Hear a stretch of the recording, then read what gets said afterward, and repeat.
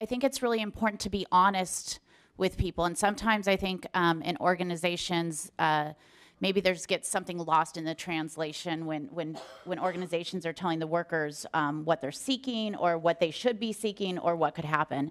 And I kept hearing a few things today, and I just want to be really clear because I think it's important to know this. Nobody is taking Part B out. So Part B is essential to the dynamics decision, and it is the middle part of a test. So so to believe, at least in this bill, the one I'm carrying, Part B will not be taken out. So I just want to say that because that's not even a negotiated standpoint. What we've done on exemptions is this.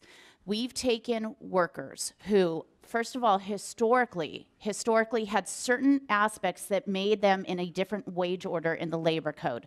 Things like the ability to self-negotiate, right? They're setting their own rates. They have their own structure. They are workers by and far that satisfy our test for salaried exempt workers. In other words, their salary is at least twice the minimum wage, meaning we're not worried as much about overtime and rest periods and break periods. They share these features.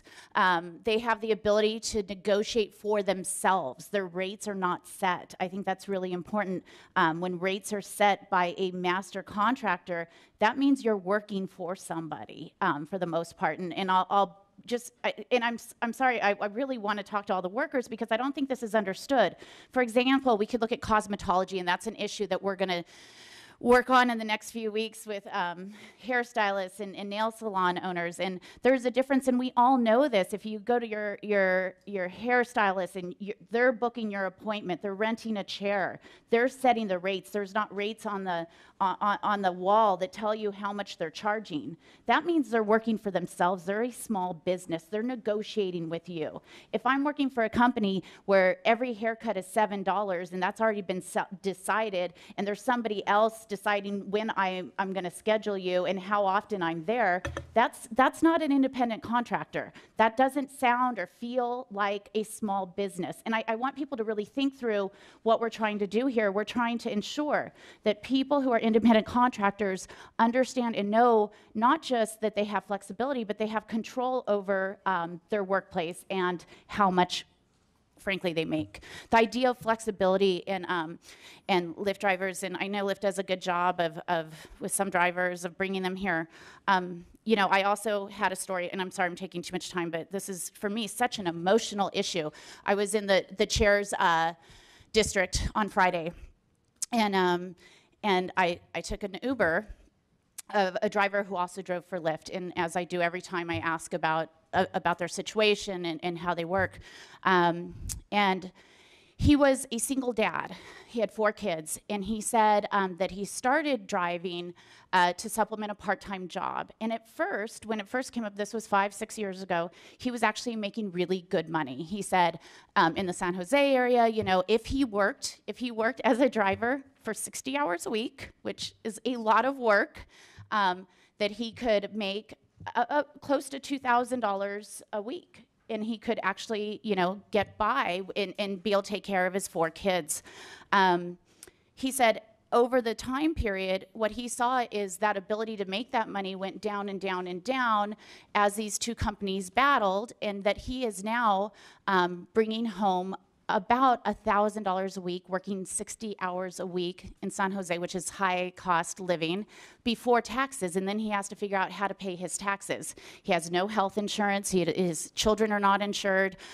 He has no safety net. If he gets hurt on the job, he doesn't have workers' compensation. He has no unemployment insurance if somehow he loses that job.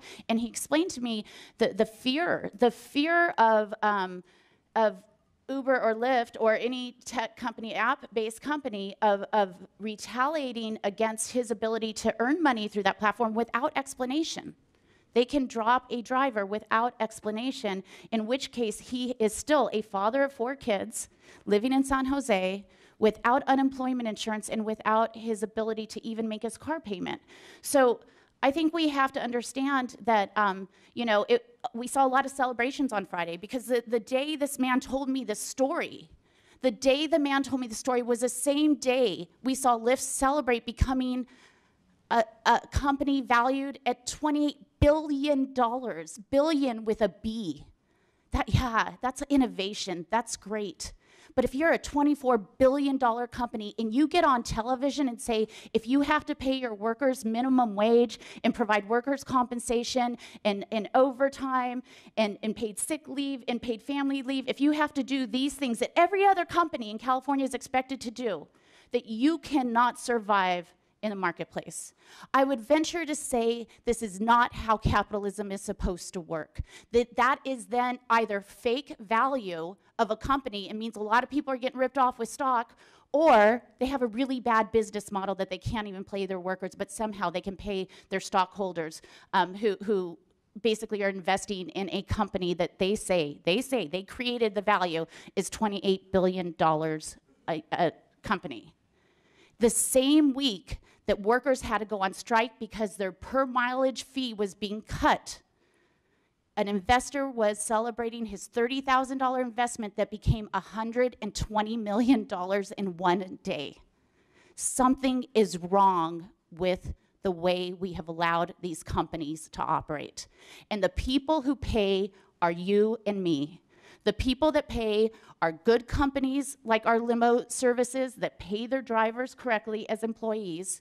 Us as taxpayers, last year we supplemented the earned income tax credit for independent contractors. That means that father of four is going to get a tax credit paid by taxpayers while Lyft's celebrates their huge gains. A lot of people are getting rich, and it's not the workers, and it's at the cost of the taxpayers. It's time to level the playing field. It's time to be honest with workers. It's time to be honest with companies, and let us work on the same ideas together and understand what we're trying to do here. So I thank you for letting me say that. I know that was off script, but okay, thank you. I respectfully ask for an aye vote.